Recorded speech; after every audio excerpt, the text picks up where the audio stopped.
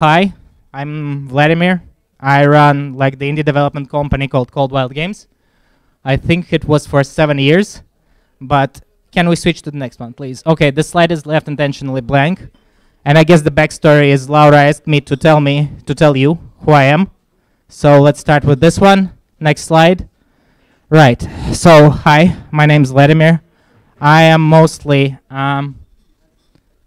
I started out as a software engineer. And afterwards, I think I worked for a corporate development for 5 years, maybe. Then I got bored of it, and life lost its meaning. So in the end, I just decided and quit and started making games. First, it was mostly me doing stuff and contracting people. In the end, it was me and Helen, and then it was the designer. And then the studio kind of grew naturally after the release of Merchant of the Skies in 2019. I think it's enough about me. Next, please. Right. At one point, and if you actually want to take a look into business inside, I suppose the more useful part would be to look at my presentation called Aesthetic Driven Design, which I should have spoken at GDC 2020, but you know what happened in 2020, so we don't know about it, but it's on YouTube on the GDC channel. Wow, my highlight, my 5 minutes of fame. Do you think how, thank you. Can I just, what if I press the wrong button? Man, I'm terrible at tech. I tried pressing the arrows. Sorry, I'm a bit of a boomer. Which arrow do you point? Okay, those two. Do you just point them? Do you point them at computer? No, it doesn't. Okay. Maybe just wait a minute. Okay, it worked. Okay, sorry, please continue. Yes, Simonis, you're still on board. The automation will not take our jobs away. Please set the next slide. Right. Okay. So yeah, it was my talk. I guess now I feel a bit like a football player who left the field, but I'm still here. So let's get going. Simonis, thank you very much. So what is Coldwild Games? The company itself started as a 2-person team. Then there are 8 people. We mostly make indie games. Our biggest games are Merchant of the Skies and Luna's Fishing Garden. I will tell a bit about them later. I suppose this is an indie game company, if you can name it this way. We basically just post games on Steam and on consoles, I suppose, if this is the case. Am I using, I suppose, twice? Simonis, can you open the next slide, please? Right, so Coldwell Games, the principles behind the company this is how it runs pretty much now. We like to experiment with the game genres. We try to add something to the mix, even it's about small details, and the games are really about experiencing things and just feeling stuff, and just trying to pass this feeling towards others and to connect with the world through them. I suppose this deserves extra mention, but we really didn't want to have any loot box or casino mechanics like the paid ones, which we mask as games, so this is a no for us. We don't toy with blockchain. I guess the overall vision is to try to make a world a better place, even though it's useless, I guess. Yeah. Even Hayao Miyazaki says it. I kind of seen it from him, I suppose, and it impressed me when I was a kid. When you create something, think of how it impacts the world or anything. Right.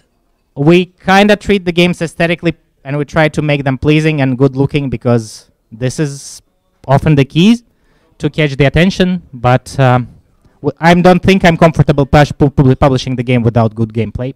Right. Can we pass to the next slide, please? Okay. So I guess the biggest game so far has been Merchant of the Skies, which has been released in 2019. This is a simple trading simulator, and you fly the ship around, sell items, gather resources, and build your own trade company. This is literally what the slide says. It was peaceful, it was wholesome. I think it touched the niche that other players wanted, but were not getting, and it kind of worked, and it brought towards the studio expansion. So, but are we actually a one-hit wonder? Next slide, please. Right, so at one point, yeah, the next one was Luna's Fishing Garden. I think it followed the same principle. It was peaceful, it was wholesome.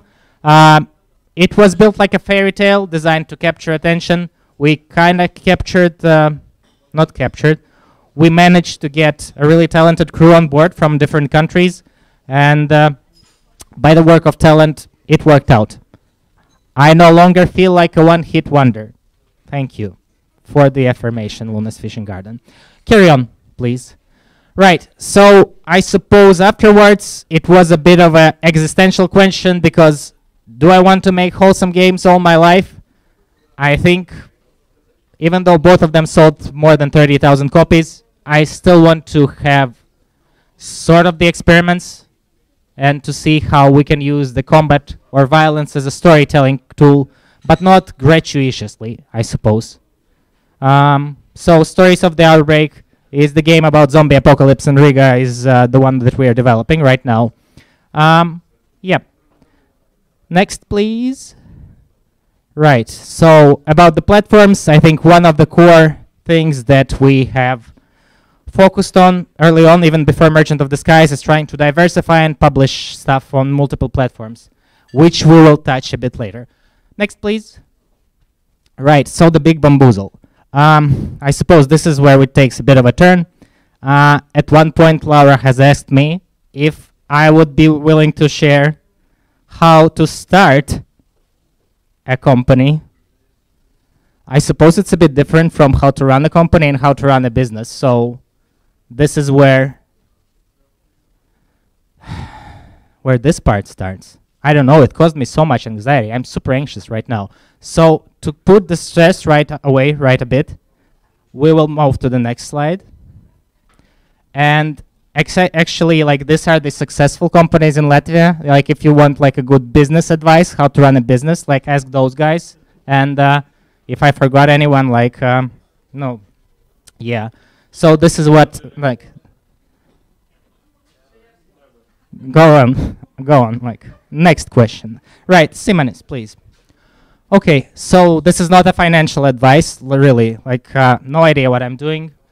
There's no business education. I cannot help you, like, when it comes to money. Like, go take a micro loan or something. That would be like a more. I just have fun, okay? Carry on. Right, so what is Coldwild Games? If it's not run as a business, I guess I like money, but I don't optimize for money. Like, the current runway is 6 months, but this is if we start getting like zero amount of money. Like, how is it possible? Never mind. Okay, so I guess for me, Coldwild Games is about the vision of the better world and to see how far we can go with it. And I suppose one thing that I encourage is work-life balance. I kind of don't get the small companies that like earn millions and then their colleagues don't earn like a fraction of that. I suppose I'm not a fan of trickle-down economy, but so I guess if the project succeeds for me, I just want everyone who worked on the project to reap the benefits of it. All of the employees get the percentage of the game from the profits. And I suppose this is my own vision of home in a general way, how I work or where I live. And I assume if I put on the effort on making the environment around me better, rather than building fences, I suppose something becomes home, and this is how you get the feeling of being home. And it is about values overall. So what are the actual values? Come on. Okay, Simon, just carry on. I'm fine. Right, so in theory, I just think that games should be an experience to everyone. I mentioned this. The developers are co-owners of the games they make. I am super pro-inclusive and stuff, and there's no judgment. At least I tried not to do it. I mean, theoretically, we're all judgmental, but I guess it's about your intellectual checks and balances, and I try to pursue it. I try to be empathetic about the people who work with us, and I try to have a dialogue within the company. If that comes, sorry? Are you messing with me? Okay, thank you. Right, so I guess since 2022, like it's pretty obvious that Ukraine should win this, and it cannot be a stalemate because it's an existential fear, I suppose. So yes, we've donated stuff, and in general, within the studio, I think it's about the things that brings us together rather than divide us. And I don't know if we have like a super arguments and stuff, but there is a radical honesty. If someone doesn't like something, we say it, or at least I try to maintain it, or maybe I'm the asshole, just bashes everything. So yeah, profit shares goes to employees. We try to give the local game developers and artists the opportunity to work with it. We've donated to relief organizations, and I've worked with 9 different citizens from different countries: Latvia, New Zealand, Belarus, Germany, United States, Estonia, Russia, Indonesia, Spain. This is until now. So, yep. In the end, I just want the Coldwild Games to be an umbrella of talent, and this is how it's built. If someone is talented, they get a chance to participate in the studio if we have the resources to do so. And yeah, ideally it's a work on a common project, but I really want to see people who I work with grow as people, as artists, as developers. Right, and the actual principles that are already implemented, like 30 to 60 profits of one game, profits, not income, goes towards developers who worked on it. And I do not claim any rights on the work that people do outside of work. And if someone actually wants to use their art after work, then we can run it through and we can discuss it. Right, so the part where we're actually here. So you make an indie games. This is a shitty advice. Don't do it if you just want to make it. I guess make it, but don't make it as a business. Right, so number one thing, realize the cost of opportunity. Let's look at the 7 years. I have a portfolio of games that I'm really proud of. I have a freedom to work and do what I want, and you probably will have to if you do it, and you're probably going to have a lot of fun. But if I would not be making games, I would have, like, moderately speaking, maybe €250,000 more right now. I would spend more time with parents and friends. I would definitely have less anxiety. If I wasn't here, I wouldn't have an anxiety right now, come to think of it. But yeah, in the end, ask yourself if you would be doing something better than like doing what you are doing now. If you have anything better to do now, like go somewhere else. Not, I mean, I'm gonna be hurt, but I'm not gonna be offended. Basically, if I go to the meetup, I think, is there anything else that I can do which is going to be more fun than a meetup? And then apply this principle to making games or to living your life. This is how it works. So it's not about the profits, it's about like minimizing pain from missing out. Wow. That's pretty depressing. Right, but if you actually make stuff, you should maximize your chances by investing in good art. I cannot believe, no, I'm not gonna say the cliche, but basically if you have any amount of resources and you want to make games and you have a friend who is an artist and you can pay him, then pay for the art. Because even our most, I think, Lazy Galaxy Rebel Story was, I think, our most unsuccessful game, in a way, after we started doing this seriously and not as a part-time thing. But it still covered its expenses because it was pretty cheaply made in terms of resources spent. And after 3 or 4 years, it broke even, and you actually get the money back. So if you can invest into making the game, you're in this for the long term, for the long time, and just buy some cool art, make some good simple game, and just wait it out a bit if you... I guess that's my experience with all of the stuff. Your mileage may vary. Not a financial advice, but honestly, I haven't seen any decently, like, simple, cheap games made with decent art fail. Right, and if you actually want to do this, I suggest trying to publish on multiple platforms, which bring us to the next point. You establish a workflow, and at first it just takes a lot of time, but then if you prepare it, you make that next step games, a next game just a step towards the next one. So if you make it like as a streamlined process, and you want to do this in the long term, I would say this is the first time. Make a library of your assets that you can reuse. Make sure you know your platforms. Right, should you actually be doing it in the company? I think if you want to experiment and do more artsy stuff, then you should probably do it alone and just subcontract it. If you want to make bigger projects, like implement the bigger worlds, then you should go for the company thing, but know that you're going to be pretty limited. In the end, you will also spend less time making games and more time managing. Right.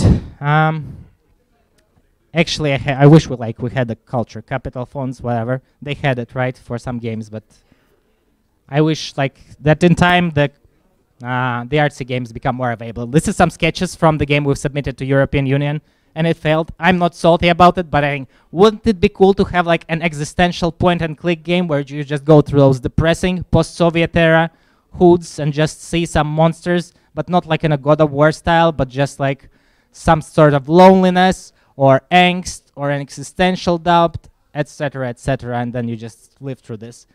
Wow. If I had money, I would make this. Anyway, what is it about? I think for me it's about having fun and making games and just yeah. It was a brief intro. It's not a brief intro. We'll have some time. But yeah, basically, if you need my help, then we as a company occasionally provide contracting services to get started. If you want to get started in the game development, we occasionally provide contracting services to third parties, such as development or just art. And if you're interested to contract on our behalf, you can contact me. If you're a self-starting team of students or solo developers who want to publish their own self-funded project, I can help you out a bit. And I can also consult bigger companies on how to publish games. Again, I just see it as a way to build a game development community here. All right, thank you. Did I run through it? Ivers, what is the time? Wow, this was blazingly fast. Blazingly fast. All right, but this was about Q&A, right? So if anyone has questions, ask me anything.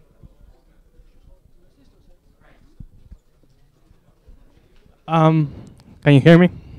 Yeah. Okay. So probably everybody has this question, but at the beginning, how did it start? Was it you and somebody else coming together in a garage? We decided just to make games now, and yeah, I don't know, working a full-time job and then on the evenings programming something, putting something together a long time, or did you have free money that you can invest it? And just how did you take off the company? Right, great question, thank you. Although if it was a bad question, I wouldn't say it but it is a great question. Thank you very much.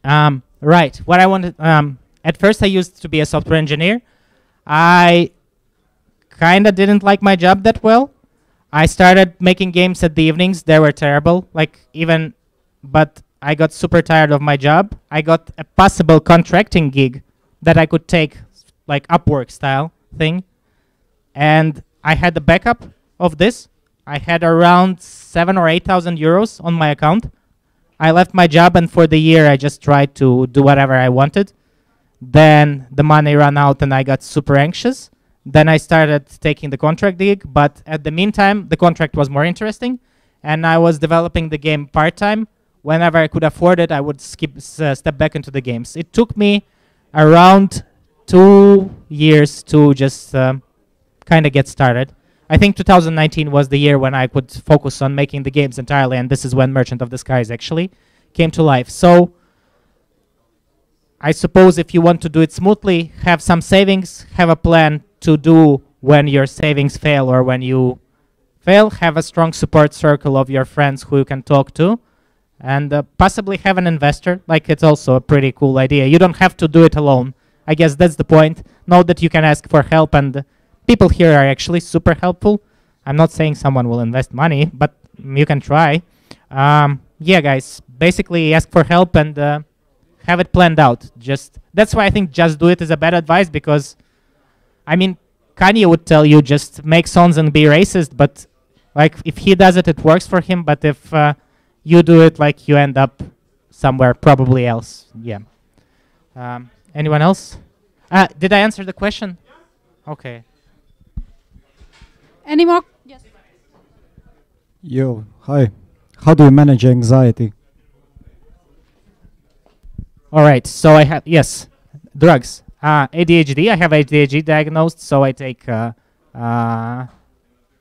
one point the panic attack started. This is when I started to look into it more seriously. And then I went to neurologist and they said, dude, you have ADHD, take some meds, and I'm like, no, I'm not gonna take the meds. Like, I'm not a junkie or something. But yeah. Yes, now I do take the medication occasionally. It helps me with emotional regulation, dealing with stress, being here, like, and being pretty chill right now. Did I overshare stuff? Like, but yes, like, if you're actually feeling constant anxiety and like feel like you need to do all the stuff all the time and it's never enough, then there's a good chance you might actually have ADHD. And like, it's super treatable. Like, it's not treatable, you can manage it, but yeah. Yes. Like, to be honest, when I met Merchant of the Skies, like, I wasn't like diagnosed at that point, and I think, yeah, this is like when it got like super worse, because when I got the game published and it became successful, I had a constant pressure that I need to update it and that I need to do my best all the time.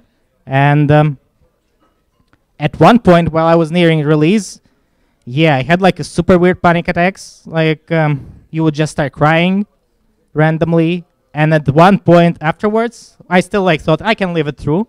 Merchant of the Sky ended, then Luna's Fishing Garden started. I'm like, yeah, I'm gonna fine. That was your first game, like you released. Merchant of the Sky was not the first game. It was our fourth or fifth game, but this was the most successful game. It actually got public attention, and it started. Yeah, I suppose I burned out, but then but then I was like, I'm fine. Like, we published it. I started working on the next game. Yeah, then it was like some weird stuff. Like, I had to call an ambulance once because I thought I'm gonna die or something. But then they're like, dude, you're having a panic attack. And I'm like, okay, I should maybe manage it. So yeah, take your mental health seriously, guys. Like, that's the point. Yeah. And go easy. Thanks for the presentation. I have a lot of questions to you, but I wanted to read. We have some questions online from the stream. So there's one question from Andre Ward. If I have an idea, what's the best way to develop it in Riga? Sorry, if I have an idea, what's the best way to develop in Riga? Right. I guess it really depends on your skill set. First of all, I don't think you need to be a software engineer anymore if you want to make games. There are a lot of visual tooling. And I guess it's just a broad question, and I just start losing my mind a bit over this. So, yeah, go to Global Game Jam, like, meet the people.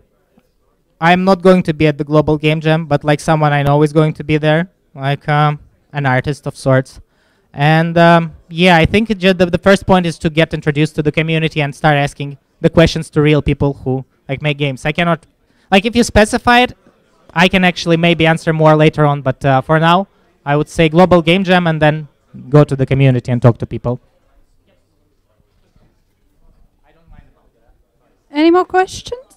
I would ask, yeah. Question as like a more, as I would now call traditionally indie developer. How do you look at the milestones? Like, how do you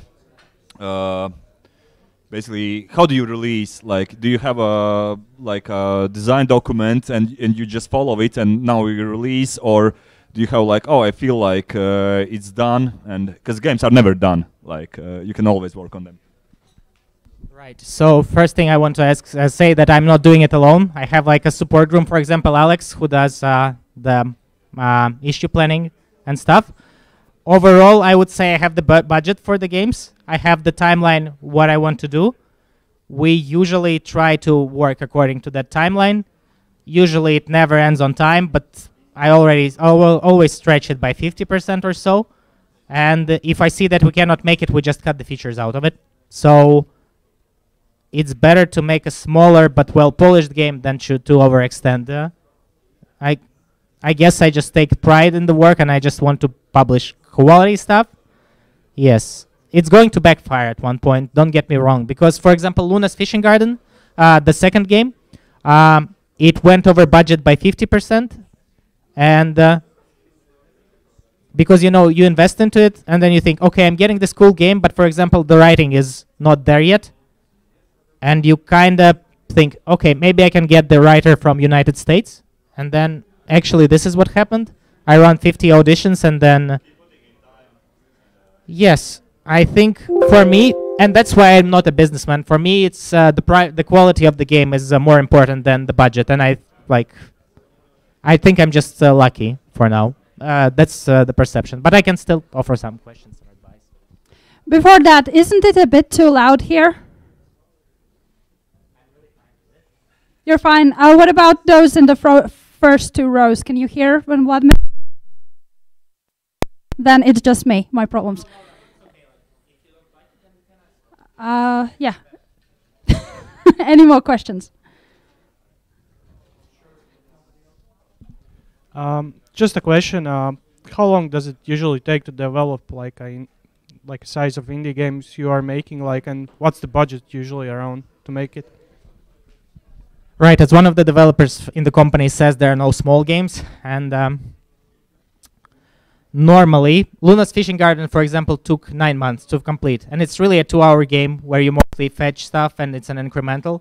But if you keep on doing and doing, I think if you want to run this as a business and if you are serious about it, then make sure you publish at least one indie game a year.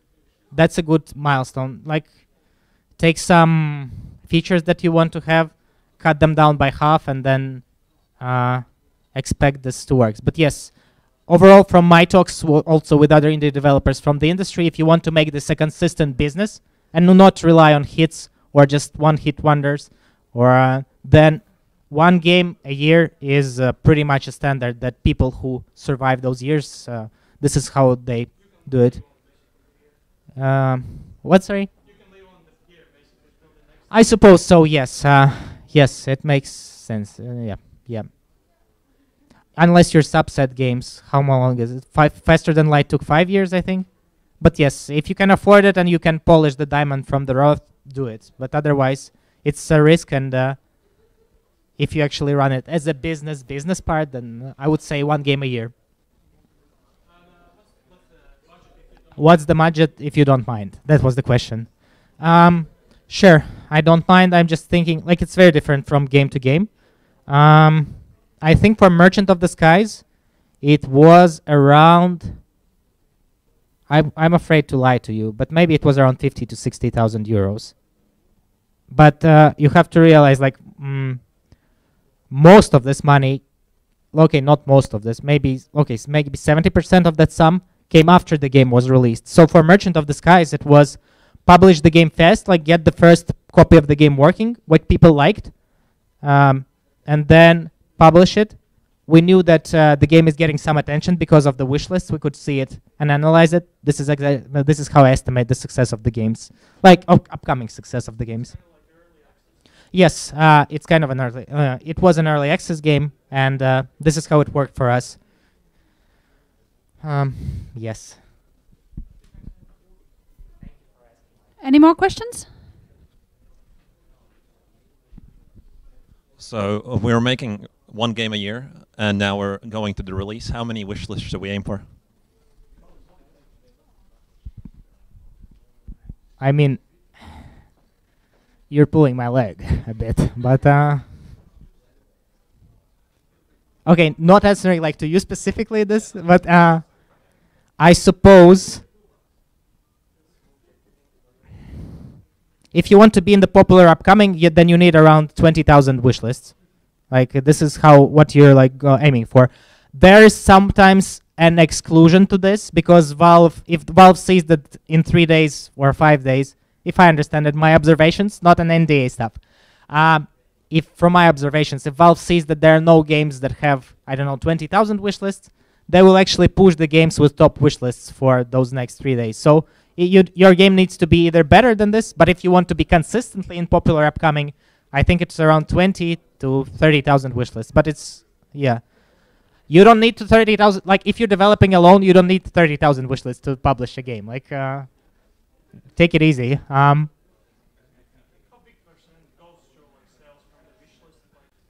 Roughly, how big percent goes from the sales to the wish list? The question was. It really depends of the game. I think the golden standard is around 15% of the wish lists going on launch.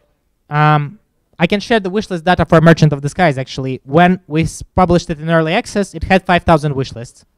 And it still worked out really well.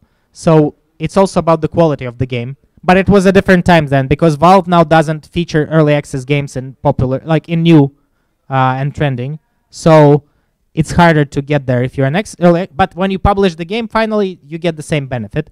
So Merchant of the Skies have 5,000 wishlists. Right now it has, on full release, it had 50,000 wishlists. And when it launched, I think up to now it's sold around 70,000 copies across all platforms. So, yes. Again, wishlist is a good boosted start, but there were games that had 300,000 wishlists, and Valve was like, we gotta feature this game, like, and it was on the front page, and it had way less reviews, for example, than Merchant of the Skies. So, you still need to make a good game. 99% of it is still a good game. Okay, maybe 90% of it. You cannot, like, okay, I guess. But it's very easy to market a good game, I suppose. That's what I'm trying to say. Like. Any more? How do you test the idea? How do you test the idea of the game? How do you test the idea of the game? Right, so we actually, right, for our peaceful games, we would just make Twitter images and see how people react to the wholesome stuff. Now, it's a risky way, and I don't think, like, for now we just do playtests. Like, now I thought, why not make something that we actually, like, super want to make, and then we do the playtest and see if people are having fun or not.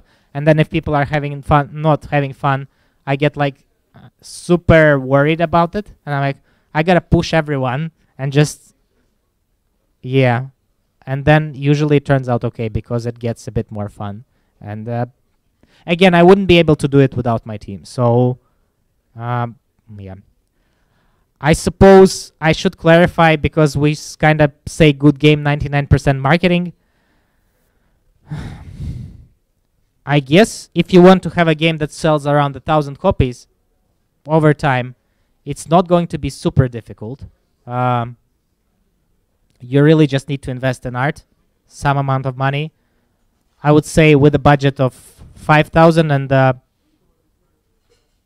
it's like a top number.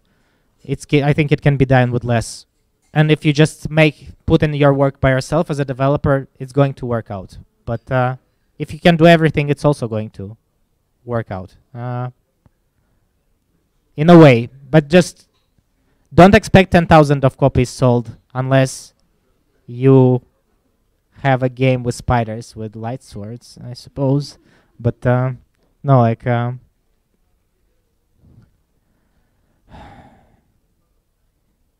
keep it real. Look at the data. The basic entry, if you don't plan to be a millionaire, like, it's very simple. You don't need to make a very hard game, like very super complex game. And don't confuse complexity with depth, please. Like the Nolan did in Tenet. Sorry if anyone likes Tenet. Basically, make something simple, make something good. Just work on some cool idea that you enjoy making. Don't stretch it over 5 years. Scale it down, and this is how I would say you would maximize your chances, and appreciate what you're doing. Like consider what. Again, opportunity costs. If my game sells 0 copies, what am I getting? If Stories from the Outbreak is getting 0 copies, I'm getting an amazing game in my portfolio that I'm super proud of. And that's how I perceive it. Yeah, but it's again about your values and stuff. If you want to maximize money, then you need to act differently. Sorry. Not sorry. Why am I apologizing about this? Carry on. Simonis, did you have a question? I will pass it to Simonis. But then, do we have time? What time is it? Okay. So we have a couple more questions from the chat of the stream. I will read them all out, and you can just answer which one you want to answer. So there is one question, which is there a demand for people who write story scripts, for example, people with good imagination but not interested specifically in programming? Another question is, do you only make indie games, and have you thought about making different genre games? Okay, I will answer the ones that I still remember, and then I will ask about the second one. Okay, I might remember the both ones. The first one was about the writing. So the writing thing, I really think that some you need when I was picking a writer, I would essentially looking at experience first and foremost. And if you actually want to get this to become a game development writer, I would say you need to have like a good examples. Not exactly, maybe not commercial games, but if you have a visual novel or something made in the engine without the programming, it would already put you above people who are just good at writing. So you don't need to be a programmer. Look at the visual scripting. There are actually engines for the visual novels. Laura, how are you making your game? So game creator plus visuals, like visual scripting. You can actually do it. You don't need to be a cool programmer. Like, sorry, I don't mean that you're a bad programmer. Oh God. Okay. Yeah. Yeah, I mean, I had one game with made like just I don't know. I guess the entry is easier. That's what I want to say. Yeah, like blueprints. Yeah. I'd say if you want to concentrate on writing, just make a visual novel thing in the engines that are already provided. There are engines for text games. I would say this is a start, and then you look Twine, for example, and it actually puts you again above the people who never made anything, have it published. And the second one, the genre of indie games. I suppose I don't perceive the indie as genre, more like a style of living, although what does an indie mean? No, like by Jean-Paul Sartre.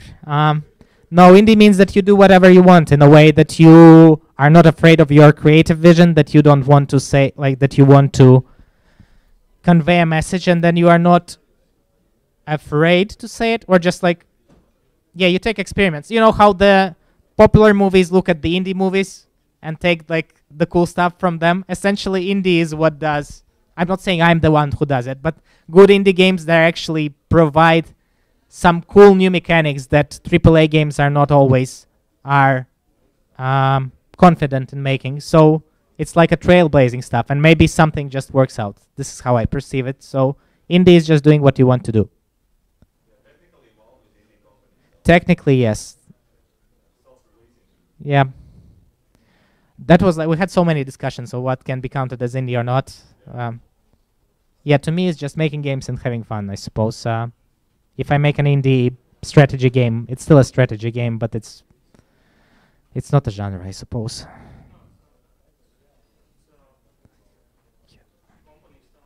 Yeah, I suppose so. Right. Right. Anyone else has a questions?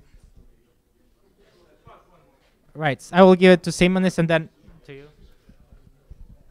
My question was, how do you market your games and how do you advertise them? Right. So this is the tougher questions. As usually, that's why I say 99% of games is like the 99% of the game marketing is like having a game, a good game. I think it worked. The marketing worked because the wholesome games just need to have a good picture, first and foremost.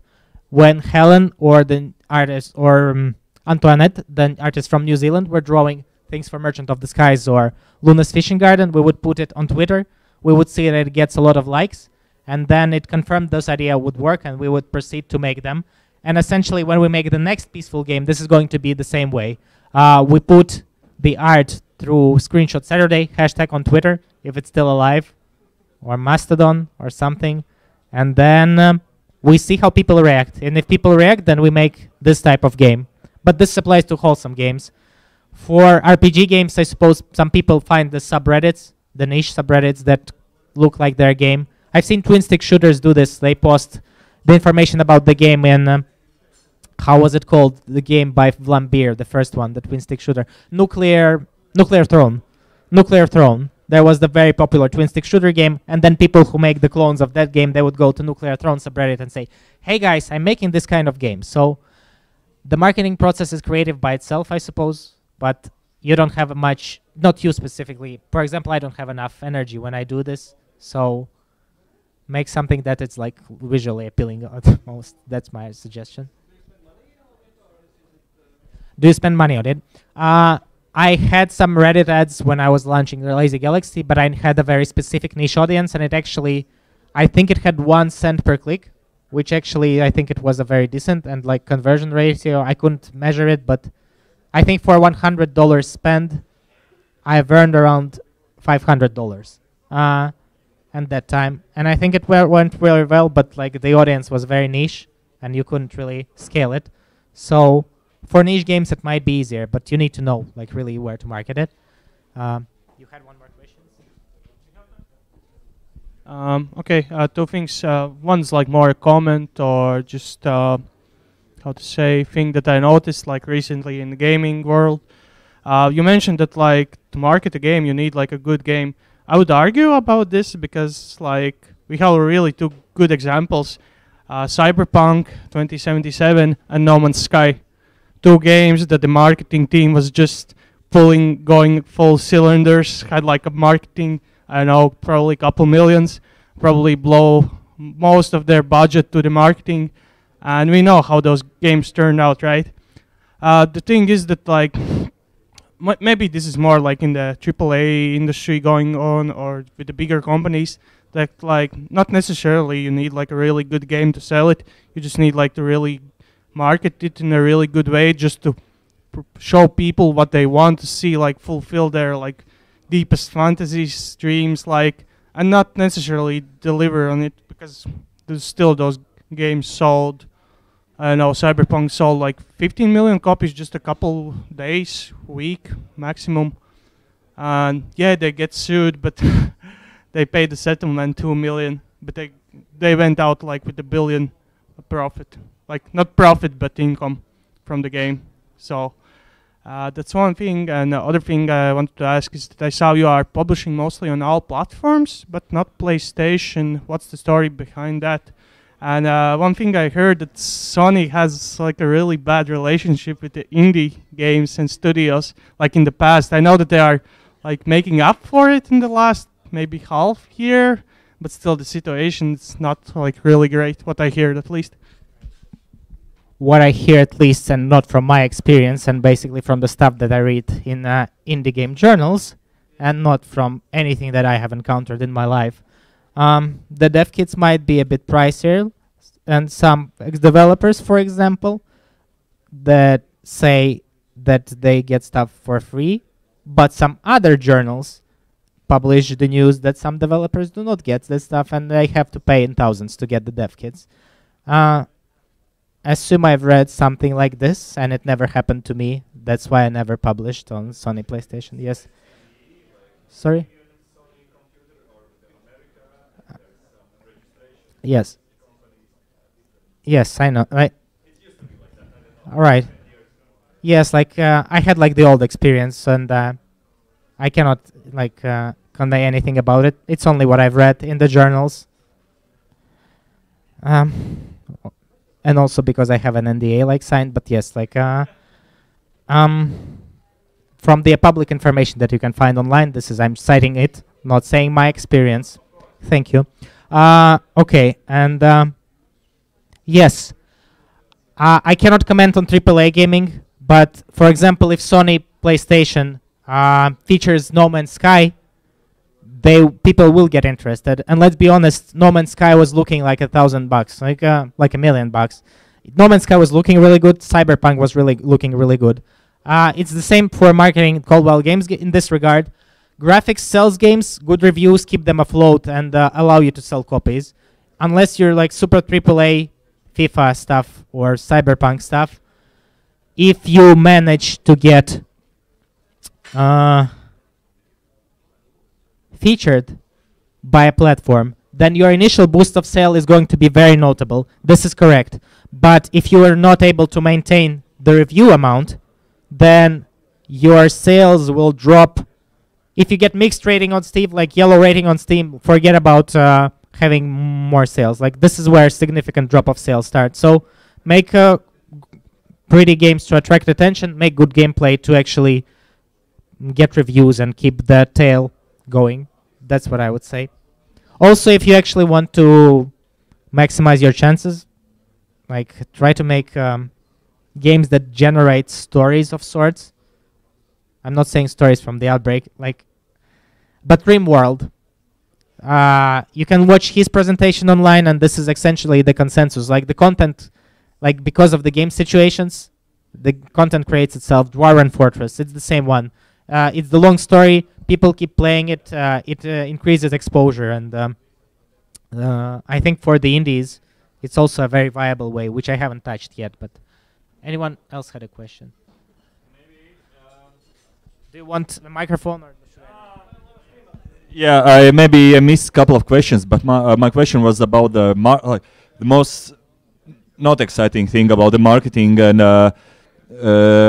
which channels do you like embrace the most? Like, which do you think are the best for the not the numbers maybe, but for the following, for the community?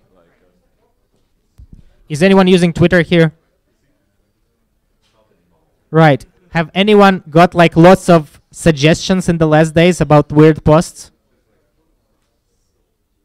Wow, our Twitter account like had purple stars like from Latvian influencers, like one girl who was on Tinder, one girl who was like complaining about some stuff, just weird stuff. But Twitter is our main channel. But and Discord is to communicate with the audience. I know some people get anxious about maintaining 1 million channels, like right from the start. Just pick something that you use and you know how to reach the people. Honestly, having one channel is enough, especially if you do it solo.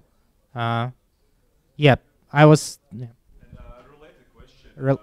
Actually, yeah, you mentioned Twitter, and do you do dev blogs? And do you see like any sort of how to say it, like the positive influence on your games, like from the reception of your like basically, if, how to say, like hard to formulate the question, but yeah, do you see any value in the reception from the dev blogs? And right, thank you. Has anyone here had a diary when they were a kid, or like an adult? I have a diary. I like write stuff there occasionally. Anyway, yes, cool. Thank you. At least someone. Yes, like diaries are cool. Anyway, I guess I treat the devlogs mostly as a diary of sorts. I write something down. It helps me clear my mind, but it does help with the audience that already exists. But people who don't know about your game or don't know about your company, I don't think they will care unless you make really good devlogs like Satisfactory did. They had like, they invested into this, but they had a very cool like AAA level game. So do the devlogs if you are interested in it and if you want to do the devlogs. That's how I would say it. It's indie way, like, right, do only the stuff that you want to do. Publish the game, that's pretty much everything else. Anything else is like... Just a second, I caught on the mind loop. Should you do devlogs or not? Yep, do it only if you want. Like this the dancing song. You can dance if you want to. You can leave your friends behind. Because your friends don't dance, and if they don't dance, then they are no friends of mine. Anyway, yes. Early reception for your like your idea, like basically you're putting together some, I don't know, some visuals or something, and people say like, oh dude, that sucks, like come on, like you can do better. Most people don't care about the bad ideas, like unless they're your followers. You make a bad post online, you're not going to get angry comments. When we post the art for the games before we actually start developing, that we do. Anything else, we don't do devlogs until there is significantly something that we want to show. I do monthly devlogs with company reports when I actually tell how things are going within the company. And this is pretty much that. I've seen some devlogs blow up, but they were about... There was a Gamedev post on Reddit one time ago about the guy who said he was trying TikTok to market games, and he was getting like 500 views for his pixelated or voxel game, and then he make a fake thing like, I'm making a cool MMO about Star Wars universe, like, and he posted cool concept art from Star Wars, and he got like 10 million views and lots of likes on this. Again, like, if your game looks cool, then I suppose it would work if you do it honestly, but have a pretty game. That's what I want to say. If you actually won't have a success. Anyone else has a question? Laura, I feel so bad about you having to stand up. I'm so sorry. It's okay because we're actually starting to run out of time. So last question from me. Let's imagine a person who has a normal, stable job, and he maybe in his free time or maybe commercially has done 1-2 games, and now he wants to quit his job and do games full-time, make his own company. Name first 3 things he should do or think about. Right.